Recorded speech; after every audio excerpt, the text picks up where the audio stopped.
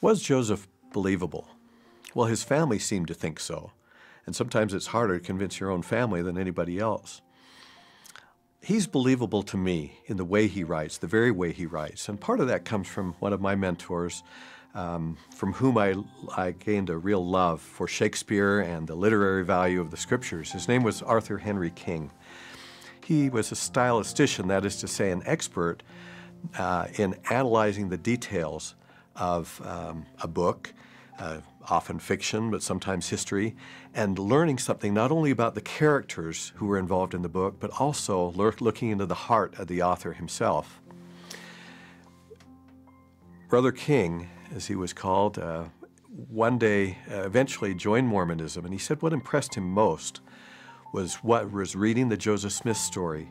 He said that he was not inclined to be impressed as a stylistician. In fact, he said he was disinclined to be impressed by that story. But as he read the Joseph Smith account, he said, this is remarkable.